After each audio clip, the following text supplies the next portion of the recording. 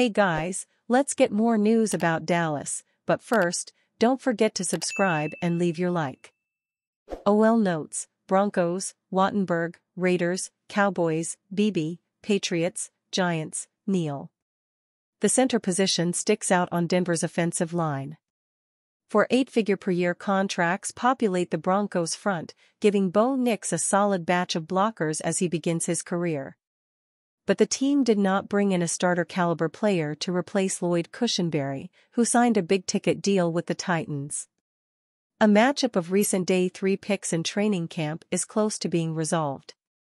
Luke Wattenberg has started Denver's 2 preseason games, and the coaching staff views the 2022 fifth-rounder as having made great strides ahead of his 3rd season.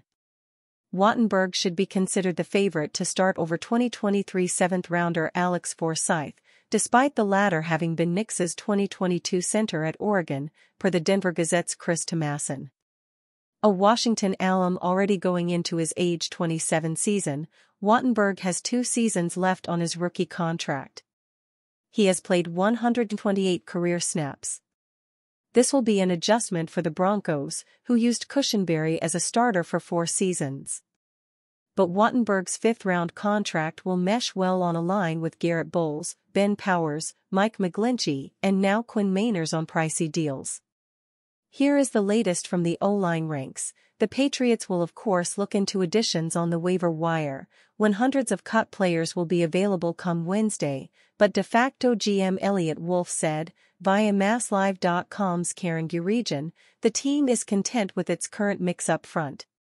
In addition to being without left guard Cole Strange, the Pats have not named their starting tackles. It appears to be trending toward 2023 late August trade pickup Vidarian Lowe at LT and Street FA addition Chukwuma Okorafor at RT, the Boston Herald's Doug Kyde writes.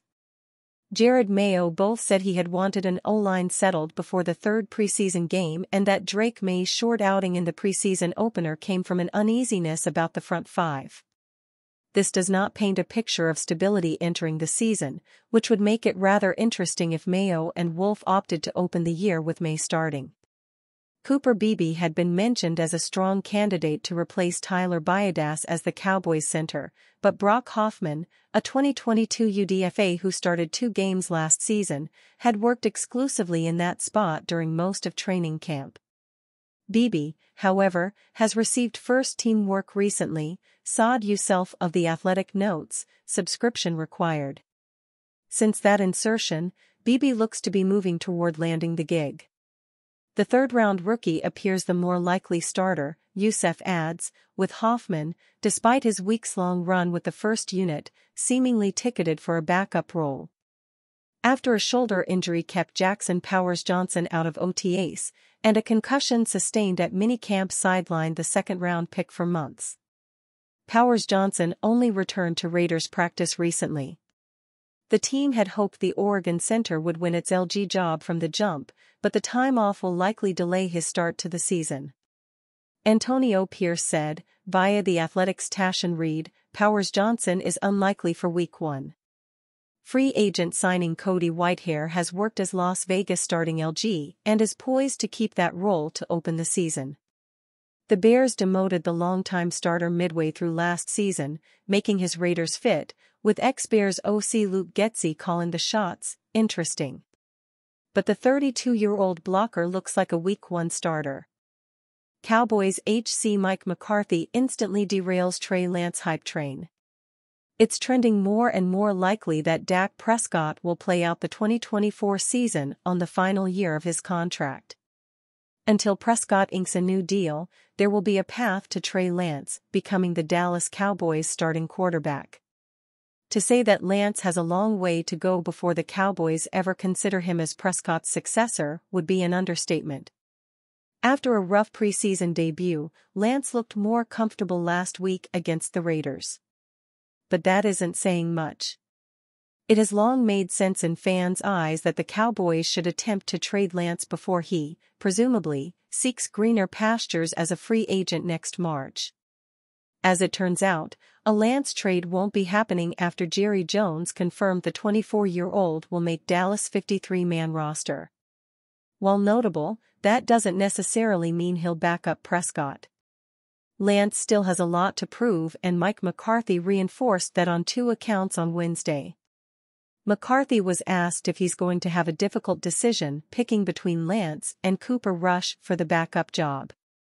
McCarthy gave a typical coach-speak answer, but the fact he didn't commit to Lance speaks volumes.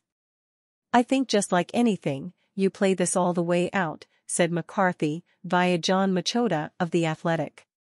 "You can never have enough good quarterbacks, and we got 3 good ones. We're fortunate." It wouldn't make much sense for McCarthy to name the winner before Saturday's preseason finale. Many Cowboys fans have written Rush off the roster due to Lance's upside. However, Rush has kept the proverbial ship afloat, and then some, whenever Prescott has missed time with injury. During the presser, McCarthy stated that 2 players are having their best training camps as Cowboys, right tackle Terrence Steele and QB Cooper Rush, per ESPN's Todd Archer. McCarthy applauded Rush's ability to lead the offense to points during 2-minute drills. And thus, the Lance hype train has come to a screeching halt. The former 3rd overall pick had some wind in his sails following Saturday's win and Jones' announcement. While Jones confirming Lance's roster spot was seen as a big endorsement, it was the expected outcome. Trading Lance sounded ideal in theory, but it was always going to be difficult given how little football he's played in the last 2 years, even in light of J.J. McCarthy's season-ending injury and amid other QB uncertainty around the league. Cutting Lance wasn't an option, either.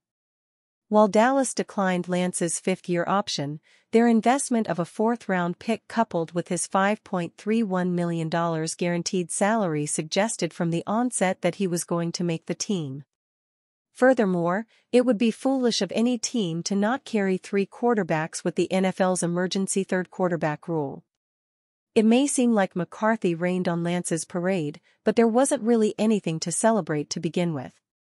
The head coach has long stated Lance needs more reps. 2 preseason games hasn't changed that. Dan Orlovsky warns Cowboys about Ceedee Lamb's absence.